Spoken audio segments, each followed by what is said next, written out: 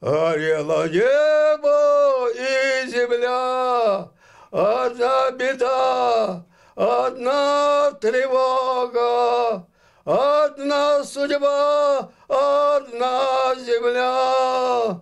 На всю оставшуюся жизнь нам хватит горя и печали, где те, которых потеряли, на всю оставшуюся жизнь. Ветерану Второй мировой Николаю Дученко 90 лет. На войне погибли отец и старший брат пенсионера. Сам он 4 раза убегал от немцев, которые хотели вывести его на принудительные работы. Затем попал на фронт снайпером, а позже в артиллерийские войска. Ветеран убежден, Украина должна быть частью Европы. Я хочу пожелать всем, и военным, и гражданским, хорошего мирного неба, жизни хорошей. Поколение будет жить в более-менее нормальных условиях, если будет в Европе. На Харьковщине День победы над нацизмом во Второй мировой войне отмечали во всех населенных пунктах. Наиболее масштабные торжества прошли на высоте маршала Конева. В возложении цветов приняли участие ветераны, участники АТО, силовики, чиновники и общественность. Участнику боевых действий Владимиру Бурных 93 года. На груди ветерана медали и ордена. 19-летний юноша попал на фронт пулеметчиком. Участвовал в Курской битве, освобождал Беларусь и практически дошел до Берлина, но был ранен. Ветеран вспоминает, о победе узнал уже в госпитале. И когда ночью я проснулся от треска автоматов, от треска пистолетов, я в первый момент с просонья подумал, что фашисты каким-то образом высадили десант. Но первая мысль у меня была такая, что ну, у меня же оружия нет, как я буду сам себя защищать. Вот. Но потом, когда ребята вышел во двор, и ребята кричат «Победа, победа!», я понял, что наконец-то это победа.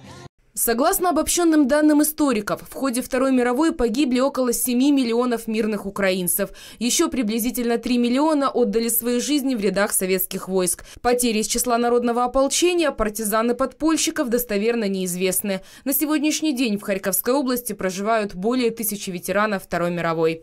Це спільна перемога для кожного українця, для європейця, для всього світу.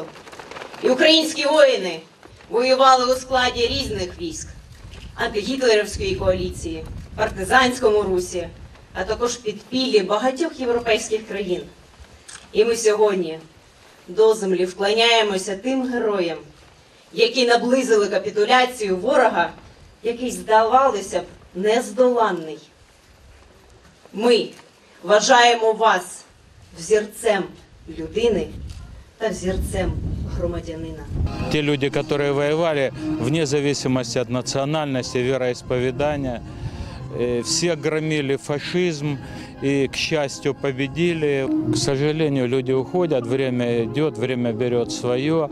Эта война остается в истории. Но пока вот мы, дети воевавших, живы, я думаю, не забудут.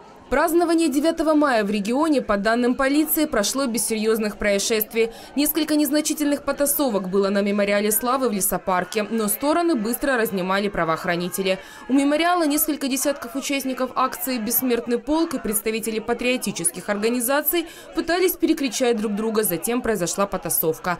В ходе самого возложения цветов столкновений не было. По данным полиции, в мероприятиях на мемориале приняли участие почти 10 000 человек. За порядком следили около 900 правоохранителей. Конфлікти локалізовані спільно з громадськими організаціями та патрульною поліцією та національною поліцією. Ніхто не звертався ні з якими заявами чи повідомленнями про нанесення чи тілесних ушкоджень, чи інших правопорушень. При догляді заборонених предметів не вилучалося. Під час догляду проводились бесіди і роз'яснявся закон України про декомунізацію, тому що, може, деякі громадяни не знають, які символи заборонені. Накануне на мемориале славы харьковчане отметили День памяти и примирения. В 11 часов вечера 1945 года вступил в силу акт о капитуляции нацистской Германии. Этот момент считается официальным окончанием Второй мировой войны в Европе. Почтить память погибших в лесопарк пришли ветераны, волонтеры, чиновники и представители общественности. Участник АТО Евгений Волощук отмечает, им еще далеко до героев Второй мировой. У них была более трудная ситуация, чем у нас сейчас. У нас сейчас поддерживает больше народ, больше есть средств защиты. Тогда практически не было ничего. Тогда голый торс и винтовка. По словам главы области Юлии Светличной, об'єднати страну должен героїзм українських воїнів всіх времен. Ми на сьогодні запроваджуємо комплексну обласну програму, яка надає змогу одноразової грошової допомоги у розмірі 1500 гривень до цих свят. А також постановою Кабміну було забезпечено грошову виплату, яка надається майже 79,5 тисячам харків'ян. На ці кошти передбачено 84 мільйони гривень із державного бюджету. Также вечером 8 мая Харьковщина присоединилась к общеевропейской акции «Первая минута мира». В пункте пропуска Гоптовка зажигали лампадки и на время приостанавливали движение автомобилей. Также огонь мира зажигали в государственных и административных зданиях. Протягом 6 років світової війни мріяли сотні мільйонів людей.